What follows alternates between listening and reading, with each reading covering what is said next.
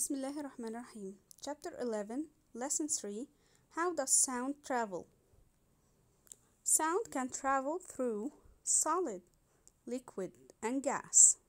Again, sound can travel through solid, liquid, and gas. Sound can travel through solids like your desk. When you put your head over the desk and I come and knock over the desk, you will hear sound. Why? Because the desk will vibrate, so you can hear sound. Sound can travel through liquid. When you put your head near the water and you ring a bell, you will hear sound. Why? Because the water will vibrate and you'll hear sound. Sound can travel through the air. Look at this dog. The dog's sound can travel through the air to your ears.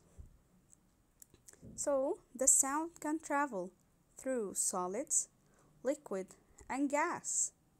Sound can travel fastest through solids and less fast through liquid and slowest in gas, but it is still fast. So we say that sound can travel fastest through solid,